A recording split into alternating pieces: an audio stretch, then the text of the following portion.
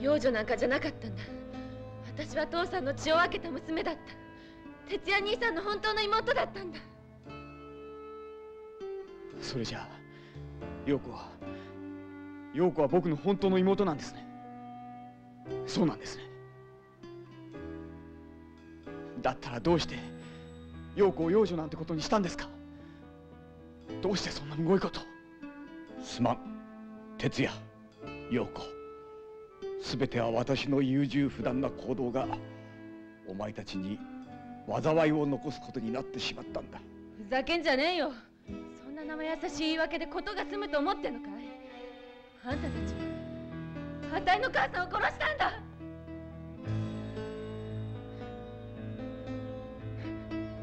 なんという意外な事実だったのだろう。今の今まで哲也の義理の妹だと思っていた陽子が、実は血を分けた哲也の真実の妹だったのである。だがその時の祥子にはその事実を喜ぶ余裕などみじんもなかった。お父さん、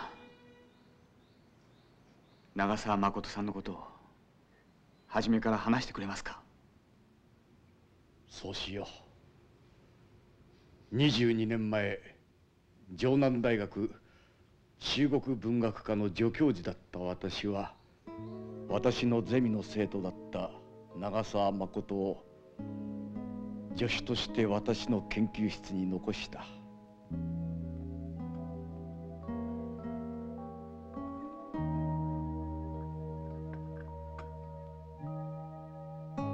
彼女は美しく、全てにわたって控えめな女性だった。そんな彼女に私はいつしか愛を感じ始めていた。私はその頃すでに恩師の一人娘である信子と結婚して哲也を設けていた。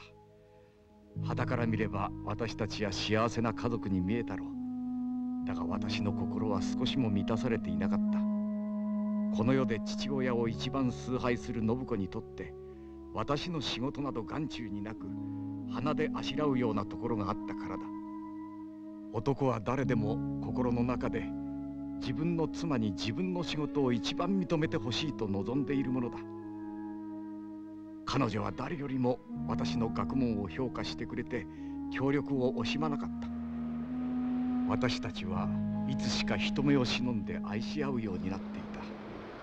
それは学問一筋に生きてきた私にとって初めてで最後の恋だった。先生、私先生の赤ちゃんが。え？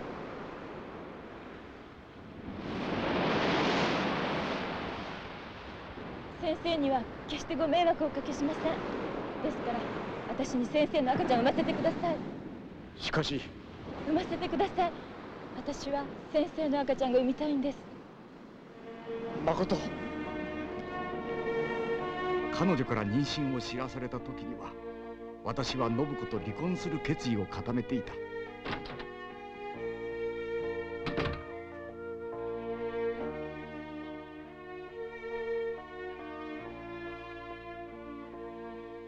あなた、誠さんのことはお父様の耳にも入ってますよ。恥を知りなさい、恥を。信子、私は。道安さん、君は学問をしてるのかね？先生。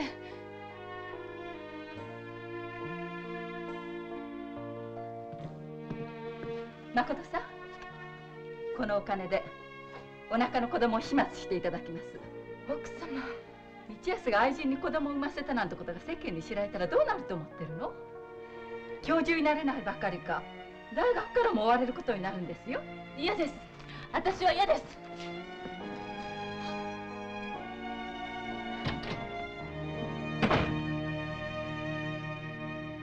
私はなんて卑怯な男だったんだろう。教授の椅子に未練があって、あれほど愛した彼女の後を追うことができなかった。勝手なことを言うんじゃないよ。男の一生の仕事がどれほどのもんなのさ。たかが見えじゃないか。それじゃあたいの母さんはどうなるんだい？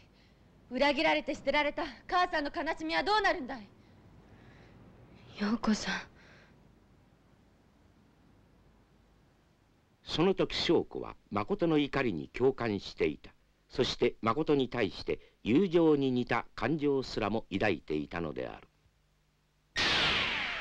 この物語は不良少女と呼ばれての原作者で、現在民間舞楽界で活躍されている原翔子さんが、かつて青春時代に飛行に走り、そして立ち直った貴重な体験をドラマ化したものである。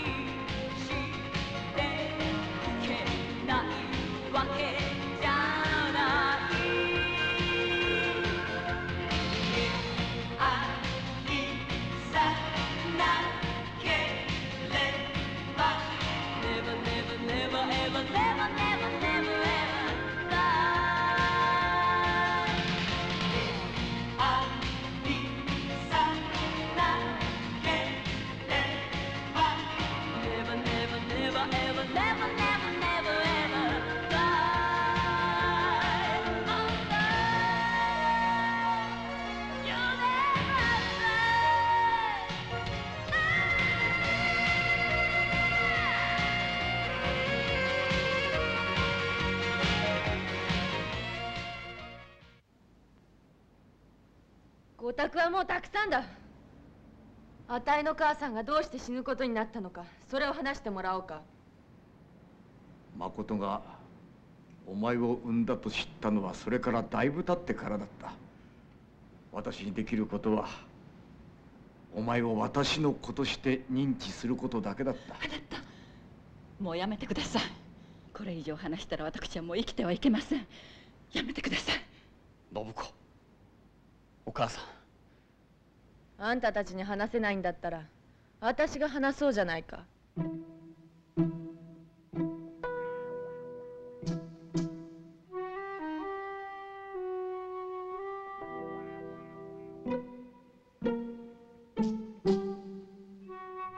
私はおばあちゃんから何もかも聞いて知ってるんだ。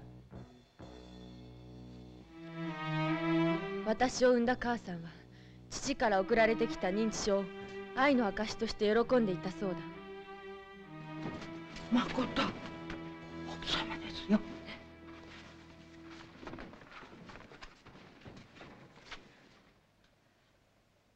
奥様、この子が道安の子なのね。はい、さようでございます。先生や奥様には決してご迷惑をおかけしません。私一人でこの子を育ててまいります。ですからどうぞよろしくどうぞ。何を言ってるの。この子は私が預かります。奥様何をなさるんですか。夫の子供が外にいるなんて我慢できるわけじゃないでしょ。それくらいだったら私が養女として育てます。奥様それだけはお許しください。夫の子供なんでしょ。だったら妻の私が育てるのが当たり前でしょ。奥様、奥様、その子を返してください。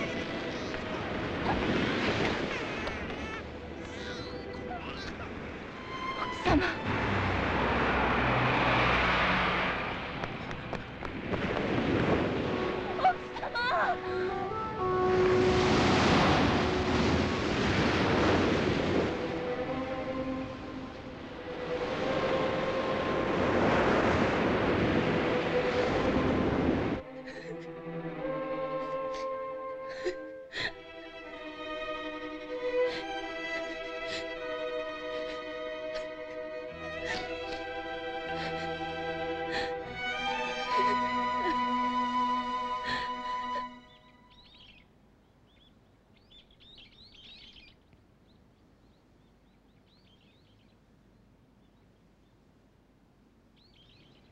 無慈悲なことをなさったものですわね。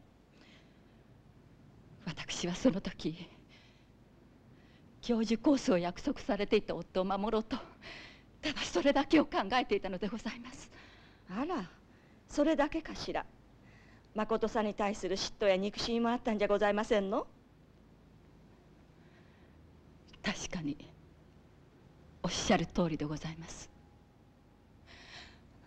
私はどうしたらよかったのでしょう。奥様ならどうなさったでしょう。私ですか？私なら夫の愛人に子供を産ませるようなヘマはしませんわ。私はよそに愛人を作ったり子供を産ませたりはせん。そんなことをする者は我が武学界には一人もおらんが、万が一そのようなことになったら私は何よりも仕事を優先する。それが男の務めだ。それを理解するのが女の務めでしょう。私は奥さんの取った行動は間違っていないと思いますよ。お父様、家を守るためには当然のことだ。そうでしょうか。私は神社としての格式を重んじるあまりに娘を傷つけ非行に走らせてしまった父親です。今にして思えば家の格式などよりも娘との交流を大切に人間としての優しい交わりを優先するべきだったと反省することばかりなのです。見解の相違ですな。私が家紋をしっかり守ってきたからこそ私の家族は人様に対して恥ずかしくない生き方をしているんです。私は家なんていらないね。格式が何だってのさ。そんなもののために母さんが殺されたなんて我慢できるもんか。陽子、私は誠の死を知った時体中の力が全て抜け落ちてしまったよ。私の人生は終わった。これからはお前と哲也のために生きよう。そう思って今まで生きてきた。陽子、私だってお前を実の子供以上に可愛がってきたつもりよ。あたいの母さんを殺したのはあんたたちだ。母さんがどんな悲しい思いの中で死んでいったのかあんたたちにわかるのかい？私は母さんの死を知った時に久喜陽子という名前を捨てることにしたのさ。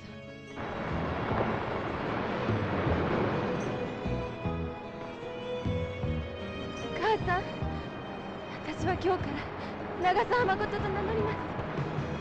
母さんは私は母さん、母さんは私は母さんよ。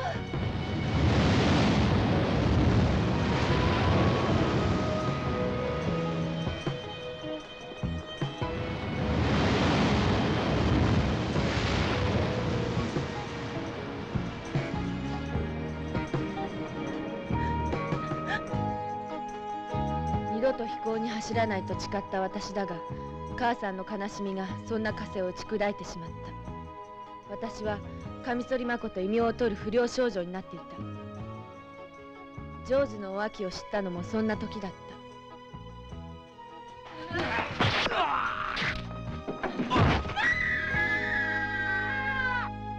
た。哲也兄さん、私がなぜ長澤誠と名乗っているかこれで分かったろうね。母さんの恨みを晴らすために私は人を殺すような悪い女に落ちてやったのさ。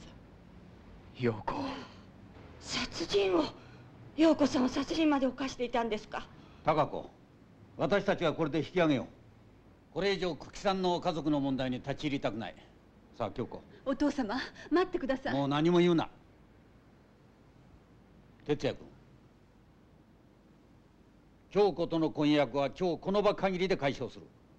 それから武学界へ推薦したのはこの私だ。私の立場を考えて君はしばらく謹慎したまえ。お父様、哲也さん、私は今のお話をとても悲しく胸が裂けるような思いでお聞きしました。どうぞ陽子さんのお力になってあげてください。京子さん、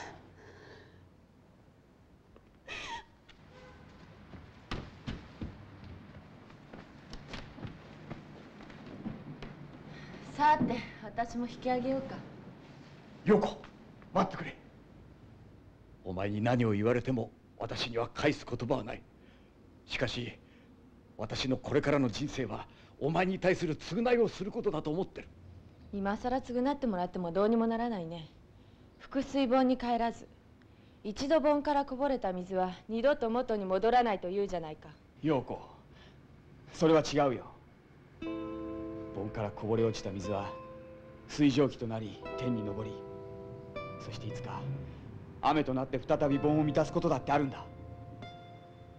僕たちはそれを信じよう。それを信じなきゃ人間は生きていけないじゃないか。今すぐ父や母を許してくれとは言わない。だが今日は君のお母さんの冥福を祈ってあげようじゃないか。陽子さん、私からもお願いよ。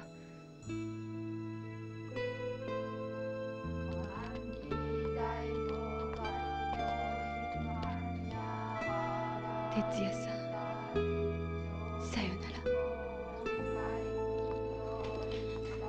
陽子。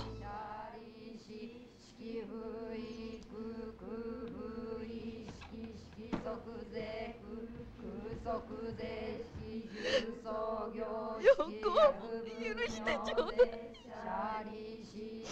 お母さんが悪かったの。許してちょうだい。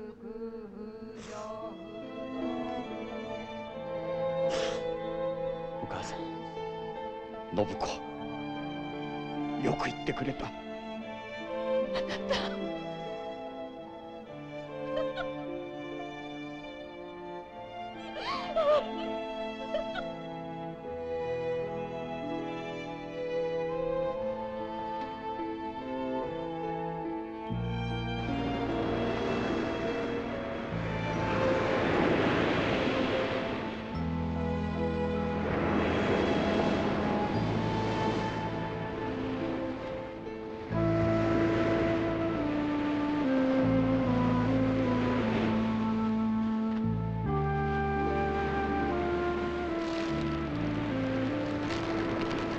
私もあなたのお母さんにこの花を捧げさせてもらうわ。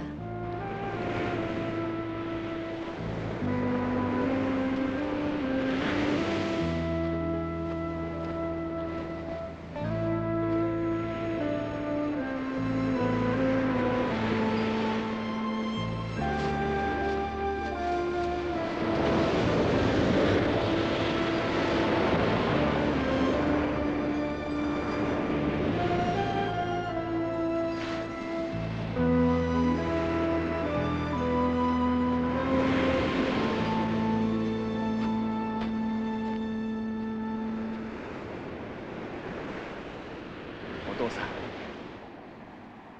僕は今日のお父さんに感動しました。お父さんは本当に勇気があったと思います。哲也、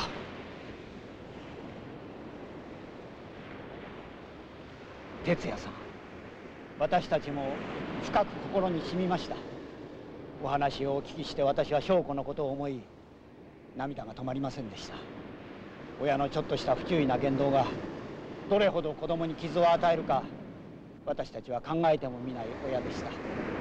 次の世代を担う子供をしっかり育てることが親の義務だというのに。私も自分のことのように思われ反省ばかりでございました。私もかつて心ない仕打ちを証拠にしてしまったんです。子供は親の言動を実に注意深く見守っているものなんです。親の一言一言に喜んだり傷ついたり、そんなことにも気づかず私たちとても心にしみる一日でございました。ご招待いただいたことを深く感謝いたします。ありがとうございました。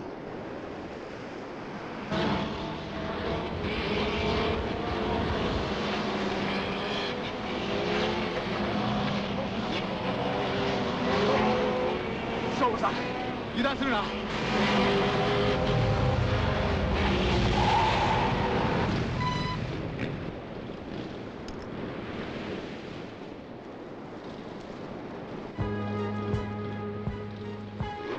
花束を陽子さんの母親に捧げさせてもらうぜ。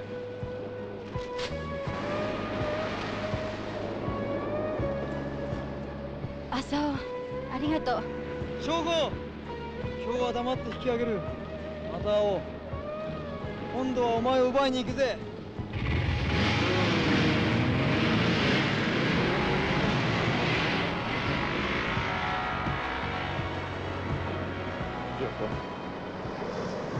今日は母さんの命日だからおとなしくしてるけど、私が許したと思ったら大間違いだよ。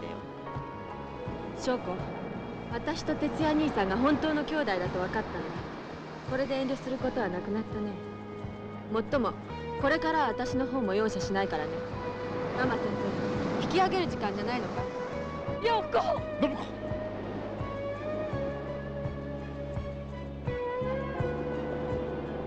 翔子さん、陽子を頼みます。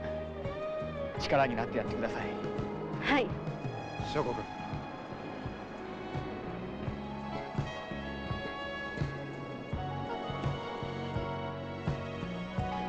お父さん、お母さん。翔子、体に気をつけるのよ。はい。私のことは心配しないで。翔子さん、陽子を頼みます。はい。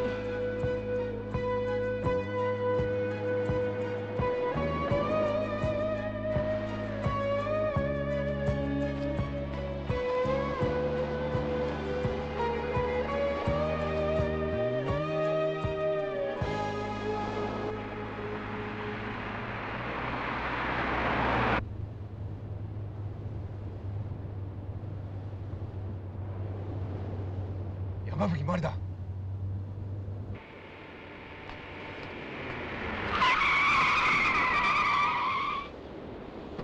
マリ。ダメ系じゃねえか。お前こんなとこにいたのか。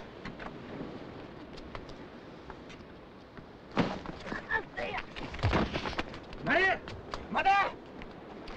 あ、君たちはここにいろ。動くな。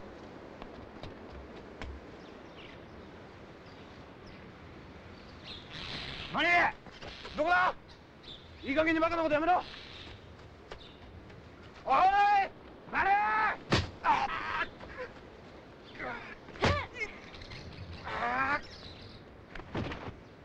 ダメ系、あんたに恨みはないんだ。そこでおとなしくしてな。来たね。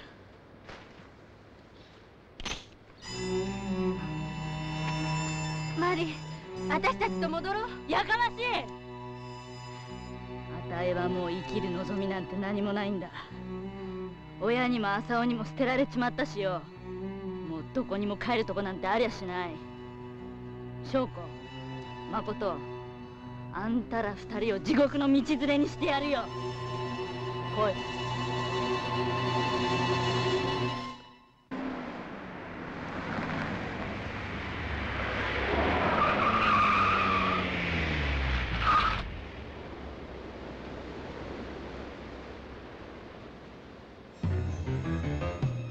マリ、そんなもの捨てな。うるせえな。てめえらとの片付けねえと死んでも死にきれねえんだよ。やろう。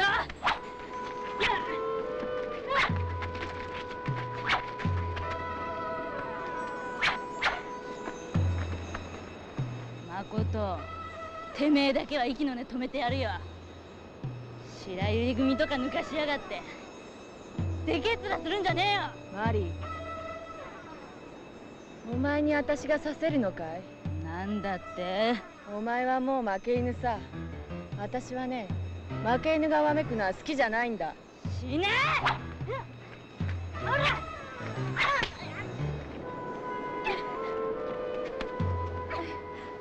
待て、マリ、やめるのよ。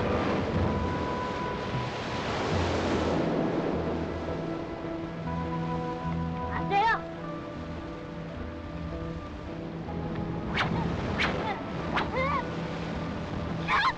離せよ。そんなに死にたいなら止めやしないよ。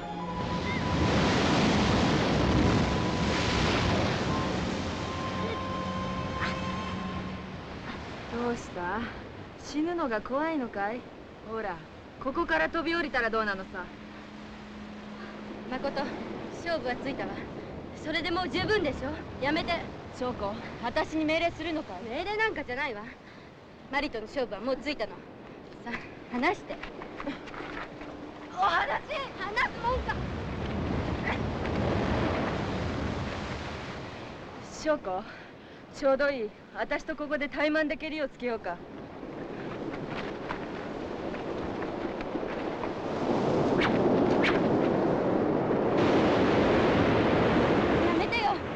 私はあんたとは戦いたくないんだ。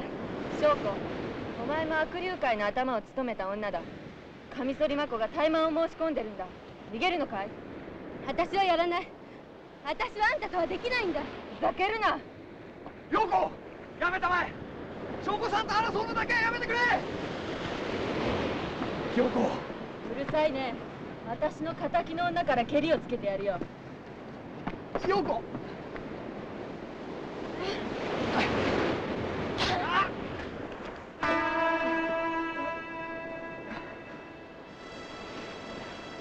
余計なことをするからさ。陽子、やめるんだ。誠、私はこの前哲也さんを傷つけるようなことをしたら許さないと言ったはずだ。怠慢を受けてたとうじゃないか。来な。何？翔子、陽子、やめておくれ。陽子さんと喧嘩しちゃいけないわ。翔子、やめなさい。大人は黙って見てな。陽子、やめてちよな。あんたら大人が私たちをこうしたんだ。自分たちのやったことを目を向いてよく見るんだね。陽子、お願い、お願い。陽子。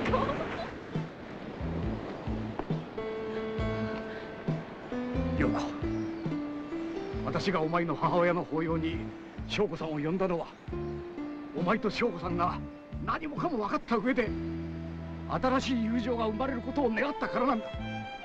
お前と翔子さんなら誰よりも分かり合えると思ったからなんだ。すみません。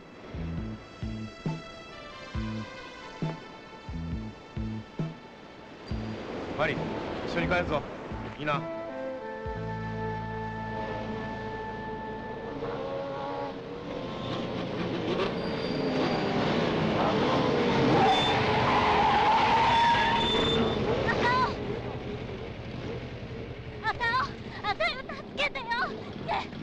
頼みだよ。あたいも一緒に連れてってよ。なんで黙ってんだよ。あたいの言ってることが分かんないのかよ。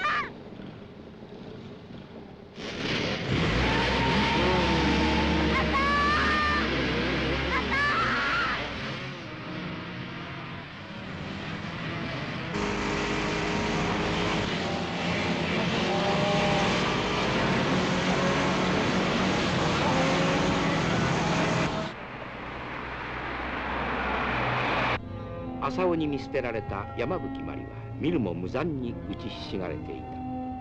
突っ張っていた時の精悍さはみじんもなく、つきものが落ちてしまったかのようなマリの姿に翔子は痛々しいものを感じていた。そして翔子はその時誠がマリを見て浮かべた謎の微笑に背筋が凍るような不吉なものを感じていた。翔子のその不安は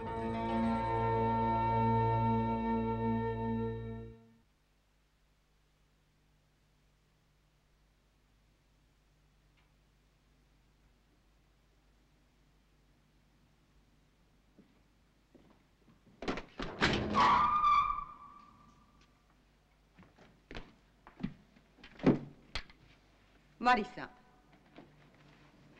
ん、よくおとなしく10日間辛抱しましたね。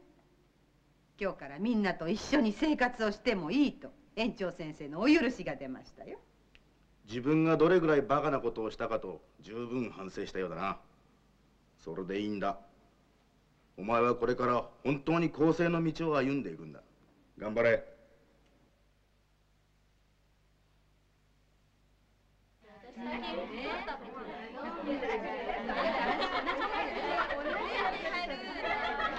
来た来た。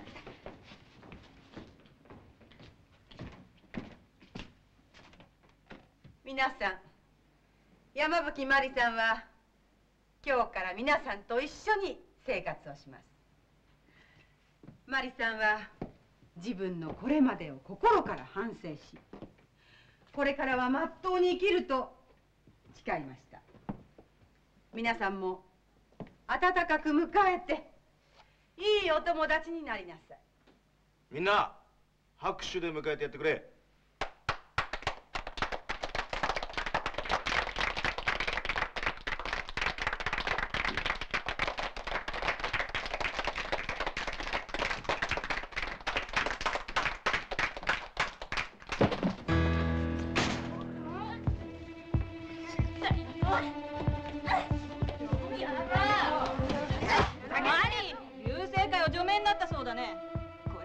今までのようにいかないよ。分かってんのか、おら。翔子の不吉な予感は現実のものとなった。マリが流星会を除名になったと知った生徒たちはここぞとばかりマリをいじめ始めた。そしてそれには園内を仕切る白百合組の暗黙の了解があったのである。私は今まで哲也君が武学会に残れるように極力努力をしてきたつもりではあるが、もはや弁護の何者もない。彼は武学会には不適当な人物であると今私は結論を下したい。それでは早速総務府の方々と相談いたしまして。あなた京子がどうした？これを残して。お父様お母様、私は家を出ます。しばらく一人になって今までのこと、これからのことをじっくり考えてみたいのです。私は今までお父様やお母様の愛情に包まれて幸せでございました。この幸せがいつまでも続くものと信じて疑わない私でした。でも今私は哲也さんや翔子さん、陽子さんの悲しみを知ってしまいました。もう私は今までのようには生きていけません。人間というものの奥深さを知るためには私は一人の旅に出たいのです。どうぞ私を信じてお探しになりませんように。それからこれは私の最後のお願いです。哲也さんを武学会から追放するようなことは決してなさいませんように。もしそんなことをなさったら私はお父様をお恨み申し上げます。あなたこのことすぐ哲也さんに。あの男はもう早負けとは何の関係もない男だ。だってあなた、京子は哲也さんのことを忘れるためにこの家を出てったんですよ。京子がどうであろうと娘を犠牲にしてでも早負けの家紋は守らなければならんのだ。あなた。小谷先生、京子から何か連絡はなかったでしょうか？主人は放っておけと言っているんですけれども、私はそうはいきません。京子はどこにいるんでしょう？知ってたら教えてください。先ほど京子さんからしばらく旅に出ると電話がありました。しかしどこに行くとは。小谷先生、どうかこの手紙をお読みください。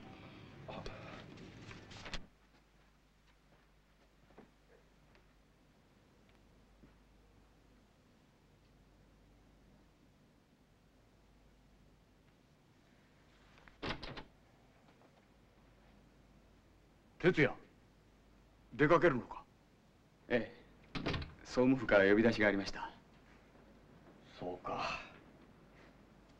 いや、私は大学を辞めることにしたよ。これからの時間は陽子のためにあると思ってる。お父さん、行ってきます。哲也、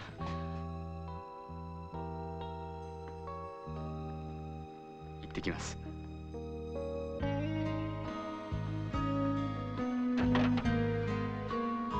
翔子は哲也を思っていた。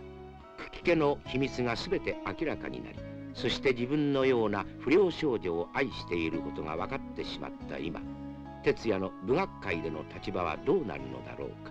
まさか追放されるようなことは。そう思うと翔子は不安で仕方がなかった。いちご室でさ、面白いことが起こってるよ。マリがやられてんだ。ざまあ見ろってんだ。そうや、いい君よね。今までさ、威張り腐ってたからだよ。ほんと、唾吐いてやりたいよ。ほらほら、どこ座ってんだよ。それもすぐ違うんだよ。座りましょう。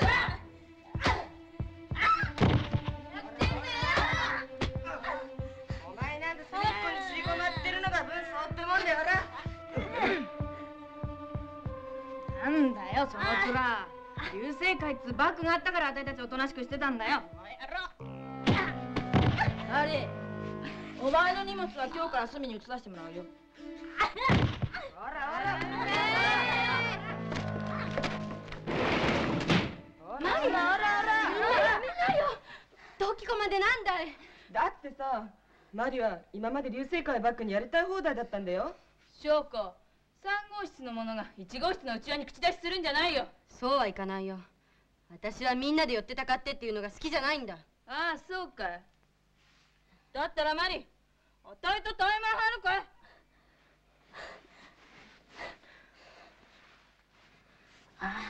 マリ、あんたに話があるんだ。おいで。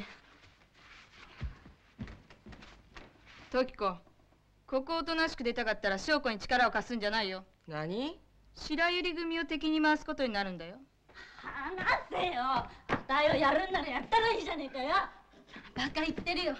いいかいマリ、あんたも私もバカやってきたからね。まともになろうとしたら跳ねっかりは必ず来るんだ。それくらいの覚悟はあるんだろう。しかしなんて平気だよ。だったらいいさ。何をされてもしばらくは辛抱するんだ。そうすれば連中だってすぐ忘れちまうさ。翔子、あたいのことならほっといてよ。あんたの力だけは借りたくないんだ。マリ、2、3日の辛抱だよ。この罪なの。これわかりました。私ね、これうまくできなくなっちゃった。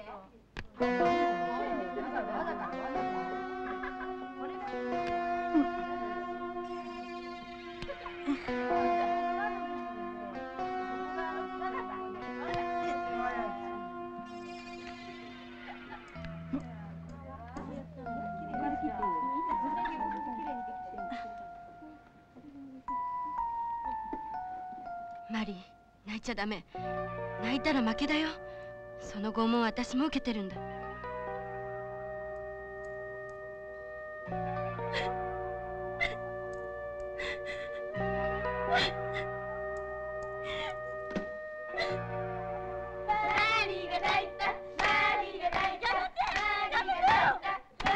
マリさん、どうしたの？先生、マリはきっと昔のことを思い出して泣いてるんですよ。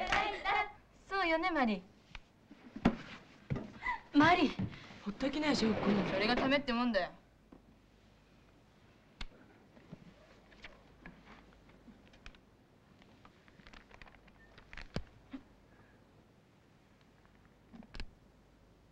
ふざけんじゃないよ。何が昔思い出してだ。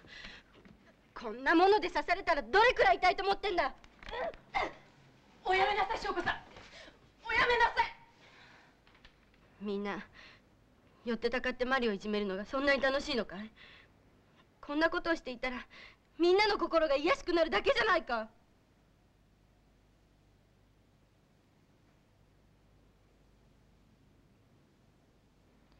水野民子さん、私と一緒に園長室いらっしゃい。皆さんはそのまま静かに作業を続けてるように。はーい。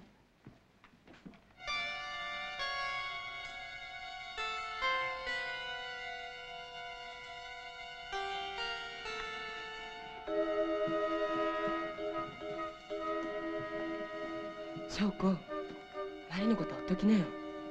これ以上味方すると白百合組を敵に回すことになっちまうよ。白百合組を？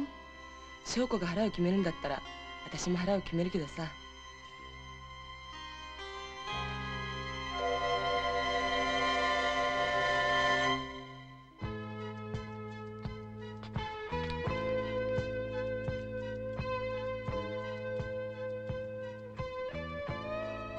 翔子、私に用ってなんだい？モナリザ、マリを痛めつけるのはもうやめてほしいの。変なことを言うじゃないか。マリのことなんて私は知らないね。マリいじめは白百合組が命令を出したんじゃないの？バカ言ってるよ。私がそんなくだらない命令を出すわけがないじゃないか。マリのことは私は関係ないよ。本当に関係ないのね。くどいね。だったら私も好きにさせてもらうよ。勝手にしたらいいさ。翔子、マリはほっといても潰れるよ。負け犬に時間を割くより哲也の心配でもしていたらどうなんだい。哲也さんの？今頃哲也はあの葉山という男に武学会を追放されてるはずさ。ざまあねえや。待って、それが血を分けた兄さんに対する言葉なの？私は長澤誠、久喜哲也は私の敵。落ちるところまで落ちるがいいさ。いいかい翔子、私がなぜ白百合組を作ったか教えてやろうか。とことん悪くなってやるためだよ。それが私の久喜一家に対する復讐さ。翔子、哲也の恋人のお前も私の敵だ。モナリザ、あなたまだそんな悲しいこと。お父様の気持ちはもう十分分かったはずなのに。お黙り。いいかい翔子、私の邪魔をするやつは容赦しない。覚えときな。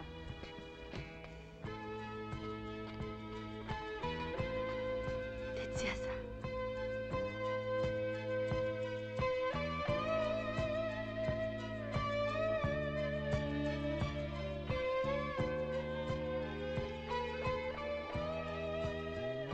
お世話になりました。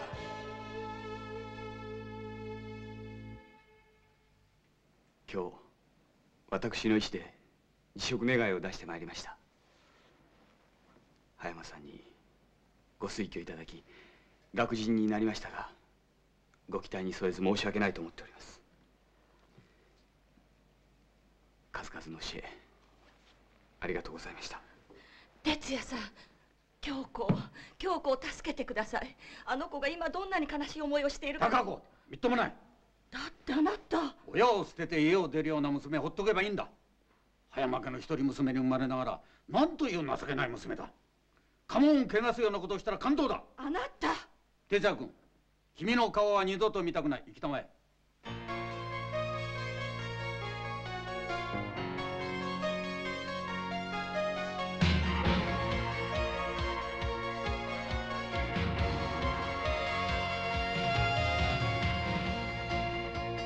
京子さん、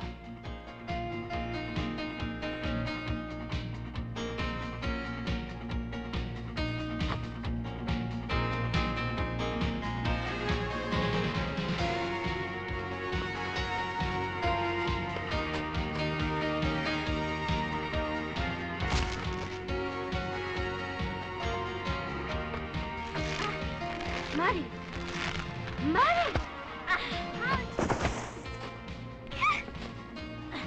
ここを抜けてどこに行く気さ。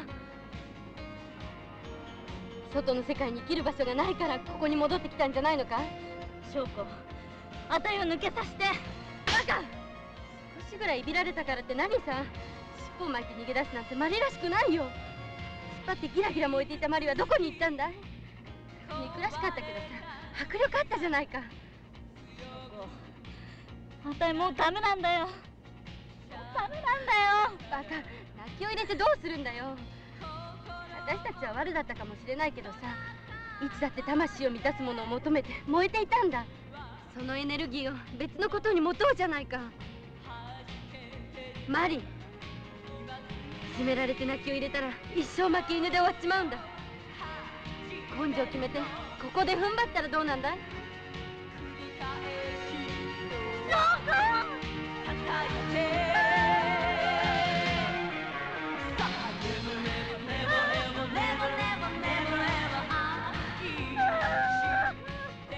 マリー、この塀は飛び越えたらなくなるもんじゃないよ。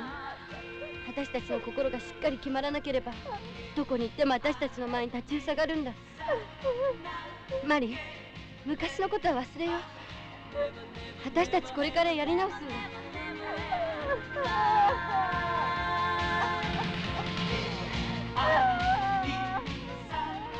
マリに対する集団いじめはまだ始まったばかりだ。そればかりではない。白百合組の証拠いびりが誠の命令で始まろうとしていた。その時祥子は次に来る戦いを予感して血潮が赤く燃えるのを感じていた。